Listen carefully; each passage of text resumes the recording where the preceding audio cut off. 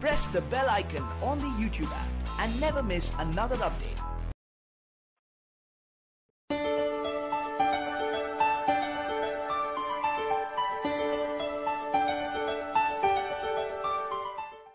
दूरसंचार उपकरण बनाने वाली कंपनी नोकिया और दूरसंचार सेवा प्रदाता कंपनी वोडाफोन आइडिया लिमिटेड ने बीते बुधवार को देश में dynamic spectrum reforming technology installation का काम पूरा किया। डीएसआर टेक्नोलॉजी में उपलब्ध स्पेक्ट्रम के बेहतर उपयोग से डेटा समेत ग्राहकों को बेहतर सेवा मिलेगी। मिली जानकारी के मुताबिक नोकिया ने वोडाफोन आइडिया लिमिटेड के 8 सर्किलों में 2500 मेगाहर्ट्ज स्पेक्ट्रम बैंड में 5500 TD-LTE मैसिव मीमो सेल भी लगाया है। ये भी 8 सर्किल मुंबई, कोलकाता, गुजरात, हरियाणा, उत्तर प्रदेश, पश्चिम बंगाल और आंध्र प्रदेश में लगाया गया है। डीएसआर की तरह ही मैसिव मीमो टेक्नोलॉजी भी स्पेक्ट्रम के बेहतर उपयोग से अच्छी सेवा उपलब्ध कराती है। इस मुद्दे पर बयान देते हुए वोडाफोन आइडिया लिमिटेड ने कहा कि डीएसआर टेक्नोलॉजी हमें अधिक नेटवर्क कैपेसिटी और स्पीड उपलब्ध कराता है। इसके जरिए हम ग्राहकों को बेहतर नेटवर्क सेवा दे पाएंगे। उन्होंने ये भी कहा कि वोडाफोन आइडिया पहली कंपनी है जो डीएसआर टेक्नोलॉजी का परीक्षण कर रही है। कंपनी ने यह भी कहा कि हम भारत में बड़ी संख्या में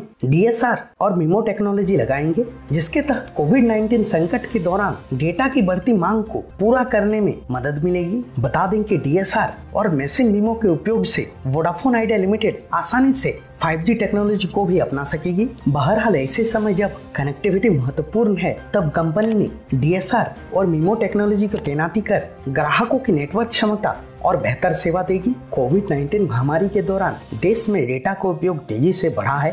बीते कुछ दिनों में डेटा ट्रैफिक 44 गुना बढ़ा है। बहरहाल आगे यह देखना दिलचस्प होगा कि डीएसआर और मीमो टेक्नोलॉजी के तहत हमें वोडाफोन आइडिया लिमिटेड द्वारा कैसी सेवा मिलती है।